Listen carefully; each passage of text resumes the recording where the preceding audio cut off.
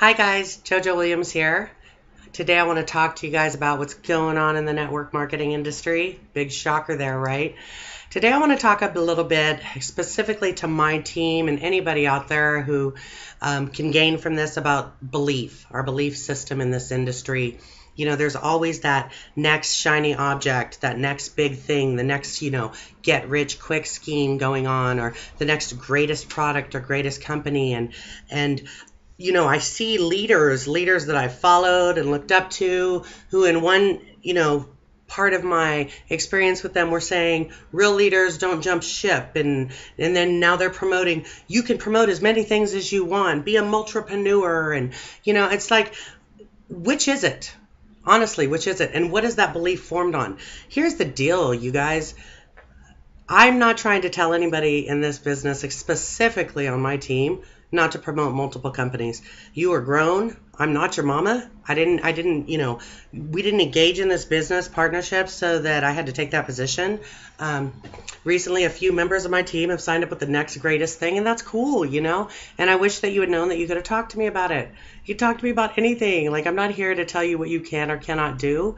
But what I am here to do is give you advice and let you find your own answers and solutions. So let's talk about the belief that we can be a multipreneur. I'm not trying to take that belief away from you. I just want to know how you formed it. What basis, what are you basing that belief on? What example are you using? Are you using your own example? Have you found success with going from company to company to company? I mean, if you found success doing that, I doubt that you would still be going from company to company. Are you looking at somebody up high, Richie Rich, who's already got enough money to throw around on multiple projects and has a bunch of people following them? Well, they can do multipreneurship. Absolutely. I'll tell you what I formed my belief on in not jumping around and not diluting myself in doing multiple projects. I've looked at who's been successful in this industry and how they got there. They got there with hard work, determination, finding the right company with a product that they could truly believe in, a company that had a product that was going to last. They built a reputation, gathered a following, and when they had to make moves in the industry, people followed them because they believed in them, because they were good leaders. And so they didn't start off doing multipreneurship and doing multiple things and get rich that way. They focused their concentration on something, worked their butt off in it for several years, and then moved on to the next thing when that thing no longer produced for them. So with that example, that's how I formed my belief that I don't want to dilute my focus. I found with Asante Organics, I found a company that has multiple products, everyday use. It's really easy to say to my family, hey, you're already buying these products, except for the ones you buy are full of carcinogens and toxins. Check out these videos on YouTube and Netflix, and you can learn a lot about what's really in these products that you're using on, our family. And after you do that, here's my link, because I've got really awesome products that you can replace those with for cents more per use, and you can actually sign up as a wholesale customer and order through yourself. I mean, how cool is that? And it's a tax write-off. That's really easy to say. So I found a company that has all these things that I want in a company. Am I going to get rich overnight? No, that just doesn't happen. I don't care what company you're in. You're not going to get rich overnight. It doesn't happen. Gotta get my water intake. So the example that I follow are the leaders in this industry who have found the right companies and worked hard and built their success off of that. I don't preach multipreneurship to my team because I don't want my team to lose focus. I see people that I'm looking up to jumping on this, jumping on that, and it's disappointing for me. Honestly, it is, because it makes it, it's people I look up to. Even, for example, yesterday I almost got caught up in the next greatest thing, and for about 10 minutes I was like, woohoo, and because, I'm looking at people above me and they're doing this, and I'm thinking, oh, and then all of a sudden it hit me like, this is too good to be true. It's free, and I'm supposedly never going to spend a dime, but I'm going to make millions. This is the one? No, that's just not going to work. So I did a little bit of homework, and I found out about history of companies that don't actually have a product, and I just decided, why would I even want to go to all my people and pitch something else? Like, do I want to be that person who's always pitching something? Hey, I got this. Oh, well, you didn't like that? I got this. Well, wait a minute. I thought you just said that this was it. Oh, yeah, that's it too, but I've got this. So I don't want to be that person.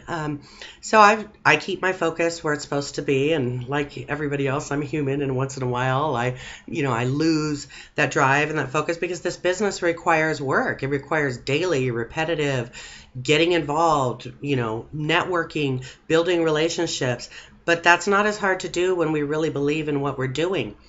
I want to use an example that a really amazing friend, and he's my brother in Christ and one of my promoters and Team One Love, Donnie. He told me a story about when he was a Boy Scout and a lesson that he learned from his leader in Boy Scouts. And I don't remember the whole story, but I remember him saying, "Have you ever tried to light a fire with a magnifying glass?"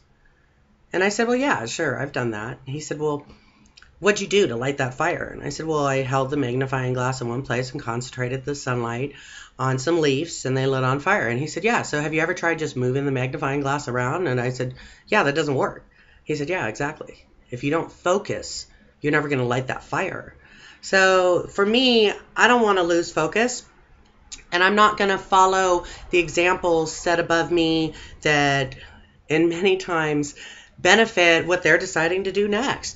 Just because some of us have had great success in this industry, and a lot of people look up to us as leaders, doesn't mean that we're perfect. It doesn't mean that we always make the right choices, and it doesn't mean that all the examples that we set or the things that we tell people are benefiting the people we're telling them to. I mean, we can't preach one thing one day and another thing the next day, and in my book, maintain credibility in that. And not that that's irreversible. I think this business is, we get so caught up in sales that we are taught to just say what's going to get the people on, say what's going to get the people on. You guys, form your beliefs on your own research, on your own homework, okay? Look at who's been successful in this industry, and then ask yourself, do you have the 3 key beliefs that it takes to make it in any company that you're in? You need 3 key beliefs to make it in this industry. First, you have to believe in the industry, and you obviously do, or you wouldn't be jumping from company to company to company. Secondly, you have to believe in the company you're promoting. You have to believe in the product. You have to believe in the mission. You can't go out and promote something that you're not genuinely behind. You've got to believe in that product. And most importantly, you have to believe in yourself. You have to believe in yourself, because there's those days where things don't go the way you planned, and it's a constant work. And just remind yourself, any job you had punching a clock for somebody else, you'd have to go to work 40 hours a week, 8 hours a day, maybe more, to make a living. And there's no unlimited possibility for financial freedom and job optionability and all that and that. But you go every day, you punch that clock because you got to get that paycheck.